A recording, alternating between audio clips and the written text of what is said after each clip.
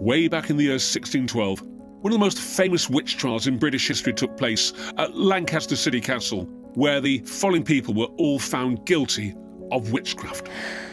Elizabeth Southern, Elizabeth Devise, James Devise, Alison Devise, Catherine Hewitt, John and Jane Bulcock, Alice Nutter, Isabel Roby, Margaret Pearson. They were all found guilty of the murder of 17 local people by witchcraft.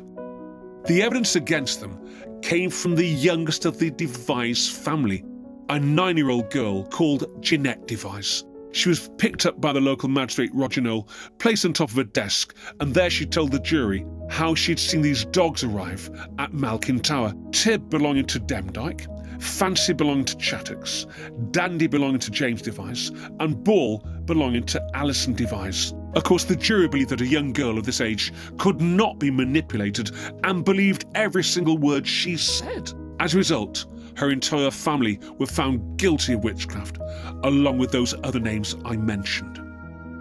We do know that in 1613, the clerk to the courts was a gentleman of the name of Thomas Potts, and he wrote a book in that year called The Wonderfull Discoverie of Witches in Lancashire, which would later on earn him rather a lot of money. We have to rely on that book being honest and truthful, as it is the only window we have in this whole tragic story.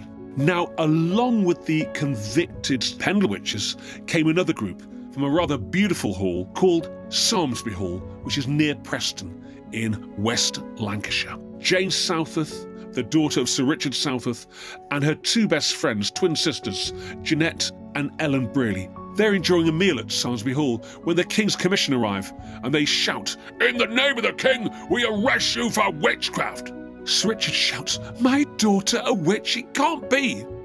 They were shackled and taken to the city of Lancaster. There they are thrown into the same cell where the Pendle Witches are being held. On the 20th of August, 1612, Jane climbs onto the shoulders of her two best friends, the Brearley sisters, and hears this roar outside her cell window. She looks out of the cell window, and there she can clearly see the Pendle Witches, with their hands tied behind their backs, making their way to the pillory for their execution. Jane watches this huge crowd gather, and then she watches in horror as the head jailer, Mr. Thomas Cavell, kicks the trestles from underneath these poor unfortunate people, and they literally strangle to death. There is no drop. You'd literally strangle to death as the ligature tightens around your windpipe. The two Brearley girls at the bottom of the cell shout out to Jane, "What's happening, Jane? What's happening?" "Terrible things are happening," she said. After a short while, they hear the sounds of footsteps outside the cell. A key is placed in the door is opened, and there is Mr. Thomas Cavell, the head jailer of Lancaster City Castle. "Right, you three, we just dealt with that lot. It's your turn next, follow me." The three of them must have been terrified. They made their way up the twisting staircase and into the same courts that had just dispatched the Pendle Witches.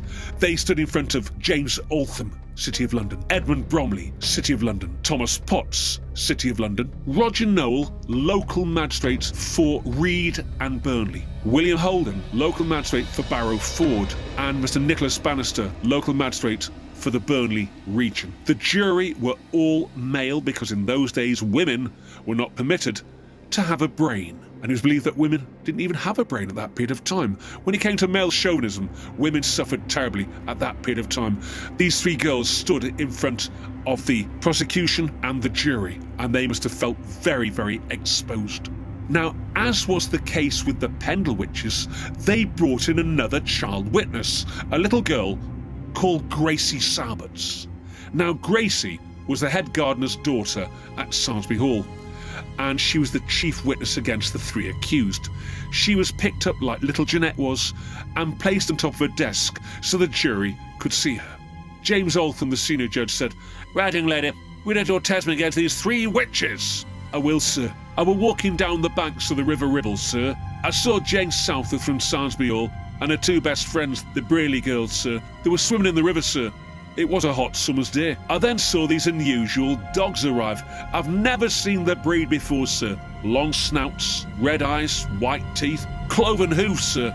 They jumped into the river materialised into human beings and picked up all 3 women.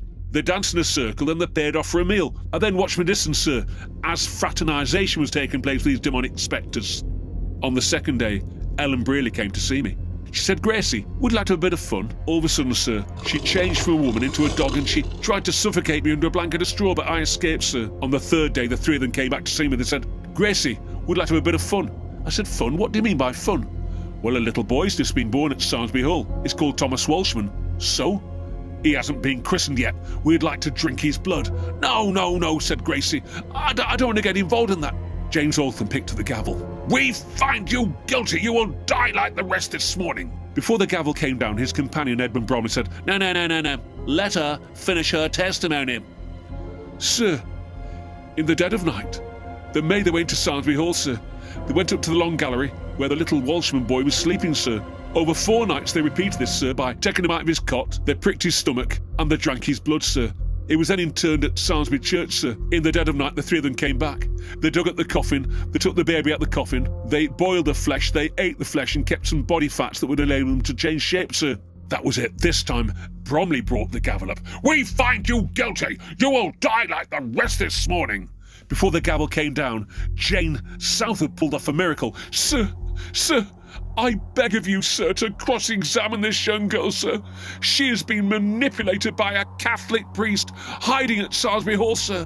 That one word, Catholicism, made everyone sit back.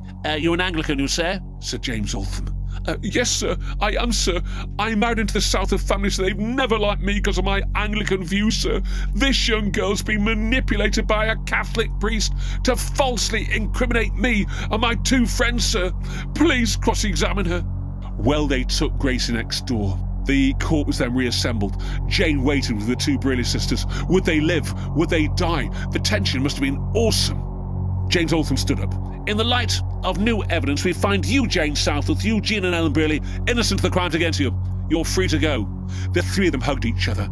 As they left Lancaster City Castle, Jane turned and looked up at the pillory, basically the gallows. There she saw the Pendle Witches still hanging by their necks and blowing in the wind. At the end of the pillory, she saw 3 empty nooses, and she realised she had not only saved her life, but the lives of her 2 best friends. But our story doesn't really end there. They came back to Salmesbury Hall and had the party of all parties. However, 200 years later, 2 local doctors, Dr. Whittaker and Dr. Dawson, they met in a public house in the village of Worley near Clitheroe. Over a glass of punch in front of a roaring fire, they discussed the Pendle Witch story. They then discussed the Salmesbury Hall Witch story.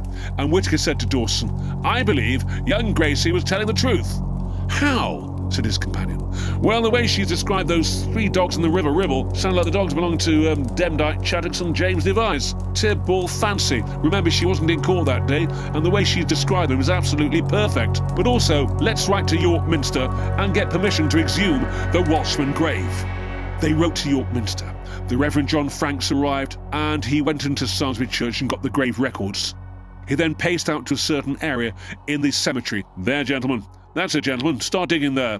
Just 2 feet under the surface, they came across a lozenge-shaped child's coffin. A white coffin with bands across it, shaped like a lozenge.